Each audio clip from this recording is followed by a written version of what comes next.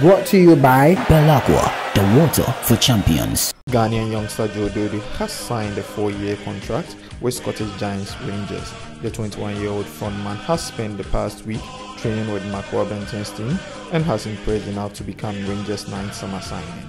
French club Olympique Marseille has shown interest in the signing of Ghanaian striker Mahatma Otoo from Norwegian side Sognadal FC. The 24-year-old is expected to seal the move to France in coming days. The striker is seen as an ideal replacement for Belgium international Michy Batshuayi, who departed to English Premier League side Chelsea.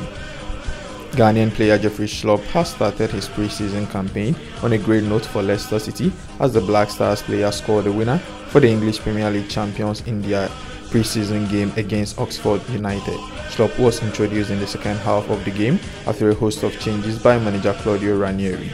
Daniel Amate also played in the game for the Premier League champions.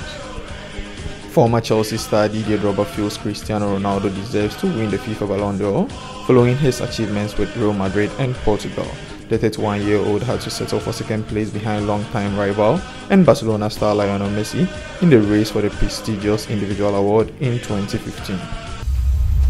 Ballon, the water for champions.